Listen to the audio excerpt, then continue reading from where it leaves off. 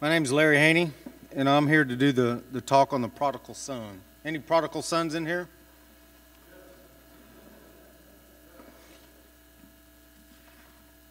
My passage of scripture comes through Luke 15:11 through 28, or 32. We'll see where the Lord goes. And open with a word of prayer. Father God, I thank you for this time, this day, this weekend. And Father God, please, we ask that you send your Holy Spirit into this place, Father God, that you move on every man that enters. And Father God, that we open our ears to hear and our hearts to receive. I pray for all the speakers, for your words to be spoken, Lord. And I pray for lives to be changed. I pray for decisions to be made this weekend, Lord. Father God, that the angels in heaven are rejoicing because children are coming home. Father God, I pray just for everything. We thank you for what you are, who you are, and what you've done, and what you're continuing to do. Most of all, I thank you for the blood of Jesus that cleanses us. It's in Jesus' name I pray.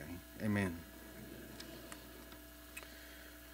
Okay, Luke 15, starting in 11. Then Jesus said, a certain man had 2 sons, and the younger of them said to his father, Father, give me the portion of goods that falls to me. So he divided to them his livelihood. And not many days after, the younger son gathered all together, journeyed to a far country, and there wasted his possessions with prodigal living. But when he had spent all, there arose a severe famine in that land, and he began to be in want. Now he went and joined himself to a citizen of that country, and he sent him into his fields to feed swine. And when he would gladly have filled his stomach with the pods that the swine ate, and no one gave him anything. But when he came to himself, he said, how many of my father's hired servants have bread enough and to spare, and I perish with hunger? I will arise and go to my father, and I will say to him, Father, I have sinned against heaven and before you, and I am no longer worthy to be called your son. Make me like one of your hired servants. And he arose and came to his father. But when he was still a great way off, his father saw him and had compassion and ran and fell on his neck and kissed him. And the son said to him, Father, I have sinned against heaven and in your sight, and am no longer worthy to be called your son. But the father said to his servants, bring out the best robe and put it on him, and put a ring on his hand and sandals on his feet. And bring the fatted calf here and kill it, and let us eat and be merry. For this my son was dead and is alive again. He was lost and is found. And they began to be merry. So what this younger son actually told his dad when he says, divide to me my portion, was, Dad, I don't care that you're alive. I want what I'm going to get when you're dead. I want what's mine. Can you imagine? I thought about this if my kids said this to me.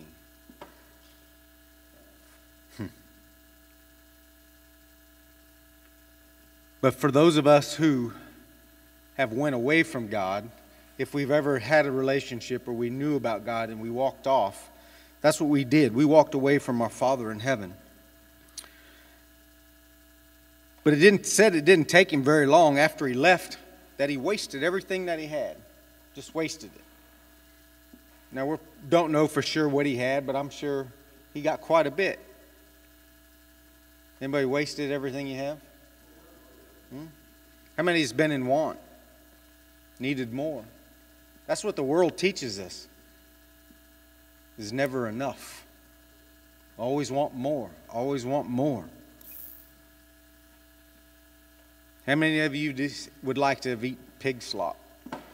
He said that he would like to have.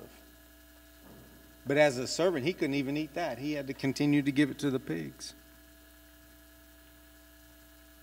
17 is the first scripture that really stands out.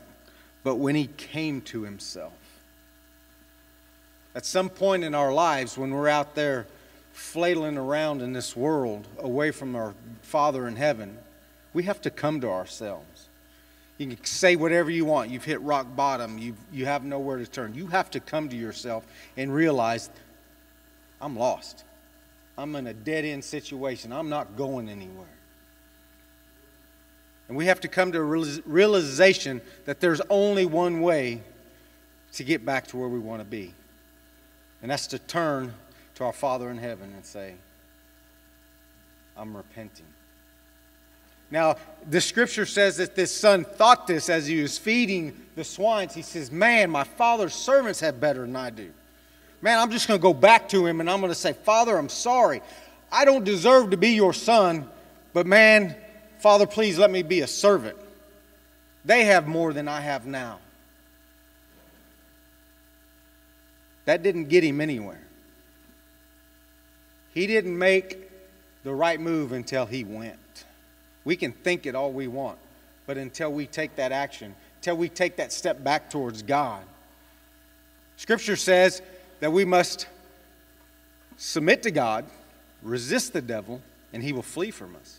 Draw near to God, and God will draw near to us. We have to take that step. But God will not answer his prayer or what his word says. And he says that he will step to us. So he arose and came to his father.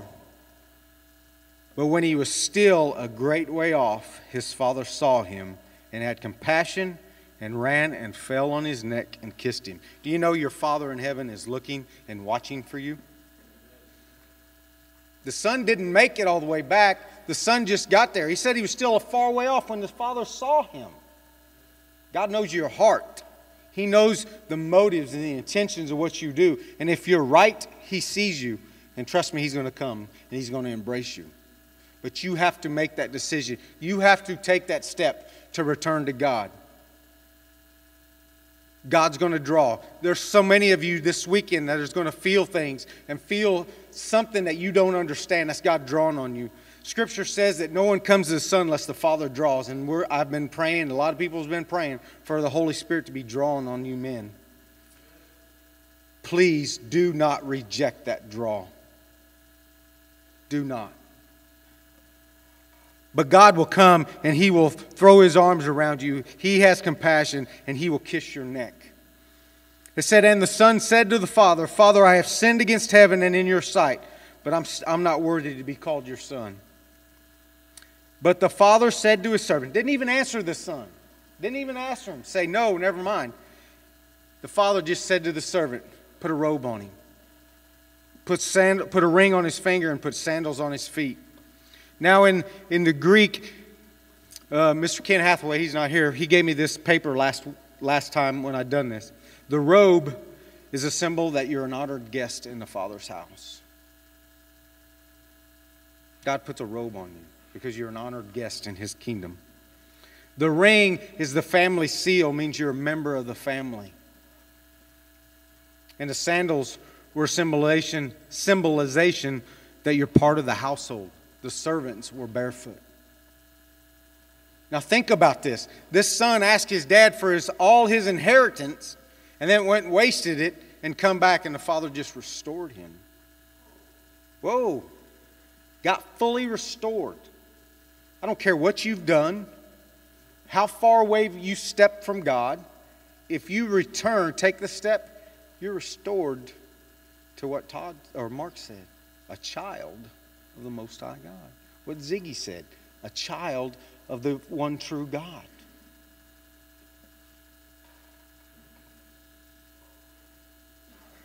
I hear of parents and kids having fallen out and taking years to restore that relationship. This right here says our Father doesn't take years. It says he meets us before we get there. The love that he has for us, the love that he has for mankind. You guys do understand that he loved us enough that he sent his own son to die on a cross, to shed his blood? That's how much he loves you and how much he wants you to come back to him.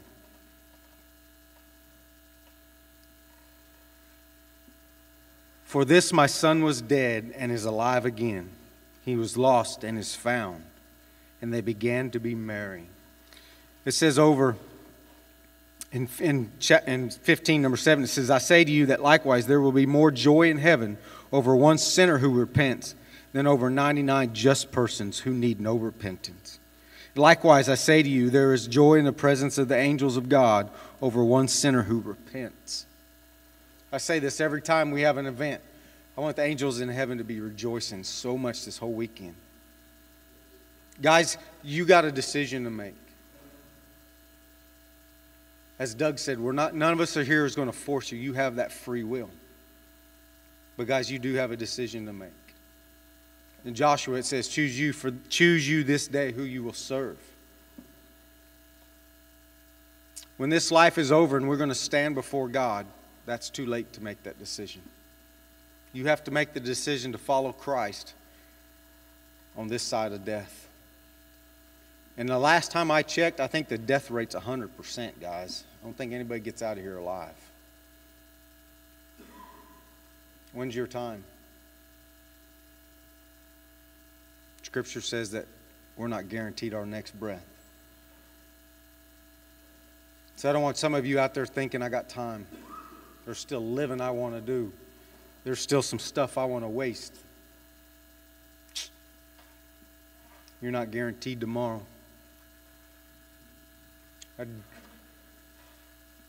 Ziggy talked about the bicycle.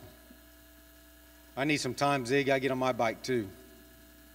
Except for it's got a motor on it. Of course, you can tell that by our physiques. They're a little different. I want to look at the second part of this. It's not part of the handout, but it's the older son. In verse 25, it says, Now his older son was in the field, and as he came and drew near to the house, he heard music and dancing. So he called one of his servants and asked what these things meant. And he said to him, Your brother has come, and because he has received him safe and sound, your father has killed the fatted calf. But he was hungry and would not go in. Therefore his father came out and pleaded with him. So he answered and said to his father, Lo, these many years I have been serving you. I never transgressed your commandments at any time, and yet you never gave me a young goat that I might make merry with my friends. But as soon as this son of yours came, who has devoured your livelihood with harlots, you killed the fatted calf for him. And he said to him, Son, you are always with me, and all that I have is yours. It was right that we should make merry and be glad, for your brother was dead and is alive again, and was lost and is found. We cannot be jealous of someone who's had a rough life, lived a life totally away from God, and come and see God's blessings upon them and then get angry. Because people who get angry when they see God blessing people and say that they've been Christians, they're wasting what God has for them just as much as the one who went out and wasted it away from him.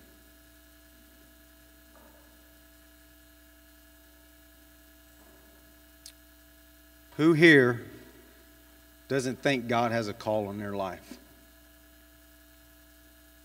I'm glad to see no hands go up.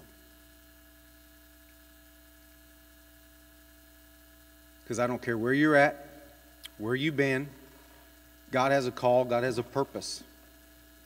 God knows every hair on your head. He knows your end time. But it is up to us to come in alignment with Him to fulfill the purpose He has for us. Now the volunteers are all here fulfilling the purpose that God's called them. The rest of you, the offenders, you didn't choose to come here. God ordained this time for you. Now whether you're walking in the gift and the call of God on your life, or if this weekend is the start that you're going to start walking in the call of God on your life. Again, I said earlier, you're going to have a draw. At some point at this weekend, you need to make a commitment with the Lord. Get with your table leader, Get with one of the clergy. Don't wait. We're here to lift up our risen Savior and the Father, but we also have an enemy that's going to try everything he can to keep you from making a commitment. Don't give him a foothold. Don't listen to him. Make a commitment, because it takes one moment in time for your life to change. Most of the believers, anybody who's accepted Christ, they can tell you pretty much the moment they accepted. Because it says we become new creations. The old is gone. That the prodigal son decided when he had come to the end of himself, that was the moment he turned. What's your moment of turning? What is your moment, defining moment in your life when you're going to stand upon the rock, when you're going to stand upon the foundation of Jesus Christ and start building your life in Him? Guys, I'm sorry. The lives you build, they crumbled. The life I built before I gave myself to the Lord crumbled. I'd put a stone up and it'd fall. I'd put 2 stones up, it'd fall. It wasn't until I built on the foundation of Jesus Christ that anything stood. Anything had any meaning.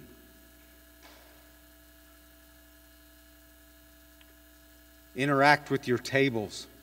Ask the questions. Ask the tough questions. That's what we're here for. If you don't want to do it at your table, get with your table leader, get with the clergy. Men, I'm telling you, this is important. We have to have that relationship with Christ if we want to live eternity in heaven. Because if you don't, I'm sorry for people who don't believe, but there is a hell. And for those who don't make a commitment to Christ, that's where your eternity lies. As brothers in blue, we come in here to give you a foundation, to give you the option, and to show you that there's hope, there's love, there's forgiveness, there's redemption. And His name is Jesus. Nothing matters but where your relationship with His is. Everything else is going to burn, everything else is going to fall. When you die, your accomplishment depends on where you are with Christ. I thank you for this time. Let me end with prayer. Father God, I thank you. I just thank you for this time. I don't understand everything that you're doing, but I trust you. And I know your will is perfect. And I just give this assembly to you right now in Jesus' name. Amen.